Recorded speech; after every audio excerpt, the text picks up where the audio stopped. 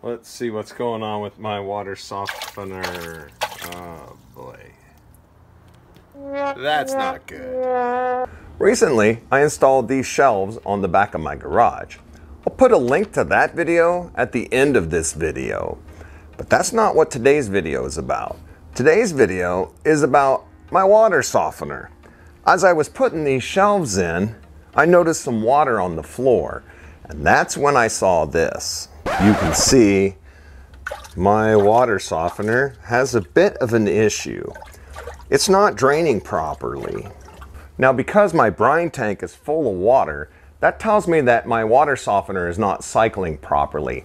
It's not drawing the brine water to recharge the system, so I suspect the problem is inside of my Venturi valve. Let me show you where that's at. With the cover off, you'll find the Venturi valve right on this side.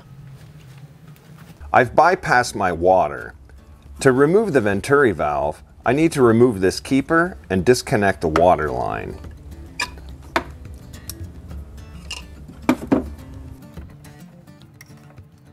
The most common problem with the Venturi valve is the gasket that sits on the bottom. We're going to take this apart so we can replace it. Now, that gasket is what allows the Venturi valve to create the pressure that draws the brine water to recharge your system. These are the replacement gaskets that I picked up off of Amazon. I'll leave an affiliate link in the description below. This is a 3-pack and they were under $15. Let's take this Venturi valve apart. Here is the part number for my Venturi valve. The gaskets I selected off of Amazon have a cross-reference list. Just check that to make sure that these are going to work for you. To take this apart, I'm going to unscrew the cap. Now there's a filter that sets in there, and I'm just going to lay everything out the way it comes out.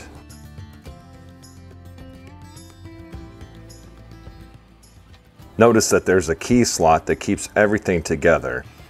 And there's our gasket. I'm going to use some pliers to pull this guy out.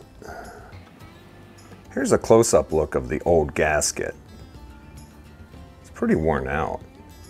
There's a little screen filter that we're going to need to put back in the new gasket. With the screen back in its hole and the flow plug concave side down, I just lined up the old gasket to the new gasket. And we're just going to place it right in there. And it has a slot for the key as well.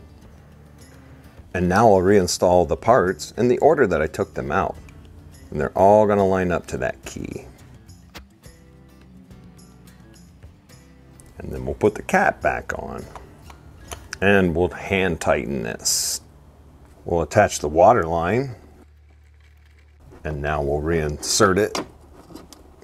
And I'll reinstall the clip.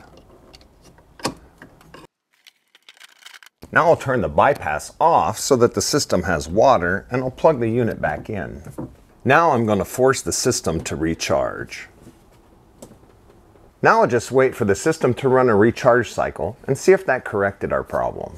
After running a full recharge cycle, the water has gone away and the water softener has corrected itself, and the problem was in fact the Venturi valve gasket. Now that you know how to disassemble and reassemble your Venturi valve, follow the instructions that are on your water softener for regular cleaning and maintenance. Here's the video link for the shelving that I recently installed. If you liked today's video, give us a thumbs up. And if you'd like to support the channel, subscribe. I'm glad you watched, and I hope you'll watch again.